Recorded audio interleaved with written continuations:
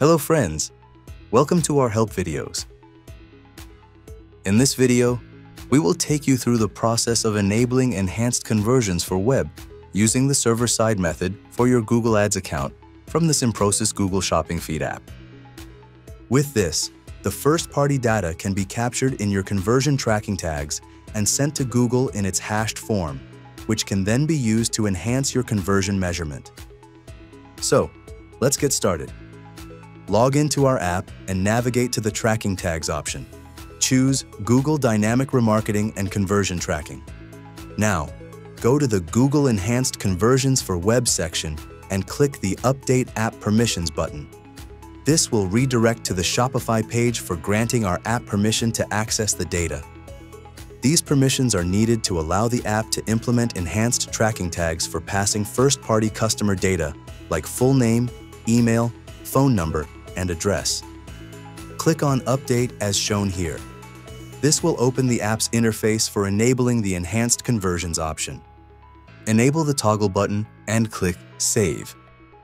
It may show a pop-up stating that Enhanced Conversions is not enabled in your Google Ads account. This pop-up appears if Enhanced Conversions haven't been enabled in your account yet, or if you haven't selected the Google Ads API option as the implementation method. To proceed, first enable Enhanced Conversions in your Google Ads account and choose the Google Ads API option. Once done, return to the app and complete the setup process. Let's see how to enable it in your Google Ads account. Log into your Google Ads account and hover over to the Goals section and click on Settings as shown here. Go to the Enhanced Conversion option, check the Turn on Enhanced Conversion option, and click on Agree. From the drop-down option, select the Google Ads API option, since we are enabling enhanced conversions using the server-side method. Now, click Save.